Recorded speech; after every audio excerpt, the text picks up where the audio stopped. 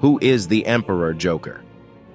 When the Joker is accidentally given reality-shifting powers by Mr. Mxyzptlk, he becomes a near-omnipotent being, reshaping the universe in his image. With his new powers, he turns Superman into a dog, kills Batman over and over again, turns the Flash into an obese hero, makes Aquaman more fish than man, and makes Wonder Woman afraid of men.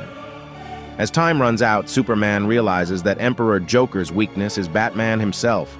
As a result of this bond, Emperor Joker would be unable to truly destroy reality, as it would result in the destruction of Batman. This causes Emperor Joker to lose control of his power and revert to his usual form.